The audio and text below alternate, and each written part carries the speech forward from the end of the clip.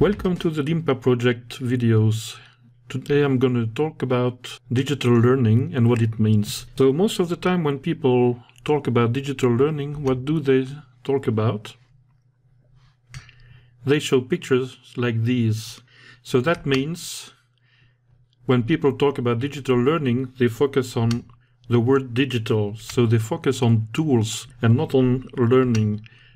What if for once we tried not to speak about tools, but to focus on learning, to give more weight to our pedagogy, and to put the learner back at the center of our learning practice. For that, there is a model that can help, which is called the SAMR model. And the SAMR model actually assesses our level of digital disruption.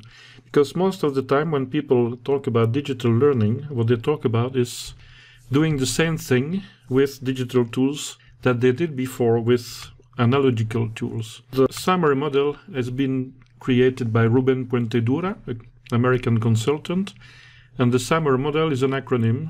S stands for substitution, meaning you will do the exact same thing with a digital tool that you actually do with traditional tools. For instance, a search. You search for a word definition, you will type the word in Google and try to find a definition. In the real world, you would have opened a dictionary and search for the definition in the dictionary. Augmentation goes a step further because you add some feature to your practice, like you search for something, but you can use a bookmark and save your search, something that wasn't easy to do with a dictionary. Then there is a further step, modification, that allows you to significantly reconfigure the task. For instance, the learners download their search results on their iPad with the Notability app. They can turn the web page they just downloaded into a PDF file. They can write some notes on it. They can add text, they can add sounds, and they can share it with their classmate. So something you couldn't have done without a digital tool. And finally, the R stands for Redefinition.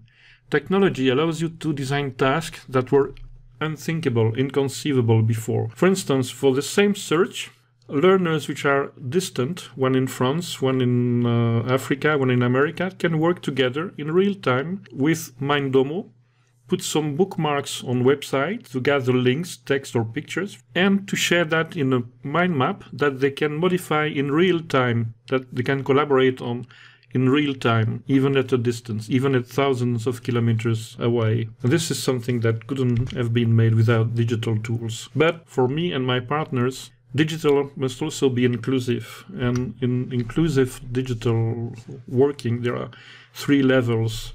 The first level is sharing. Simply sharing resources, links, and documents with the other participants. The other level is contribution. So not only you can share, but people have the same goal, the same pathway, and they connect each other and they learn together. And finally, the highest level of cooperation is co-creation, meaning learners build the project together. Not only they learn together, they share, but they create something new. They create a new knowledge by experimenting together. And that's what we called inclusive digital learning. So when you plan to work with digital projects, please include those models, the SAMR model, to think about what you're doing, and please try as much as possible to work with inclusive digital learning. Thank you for your attention.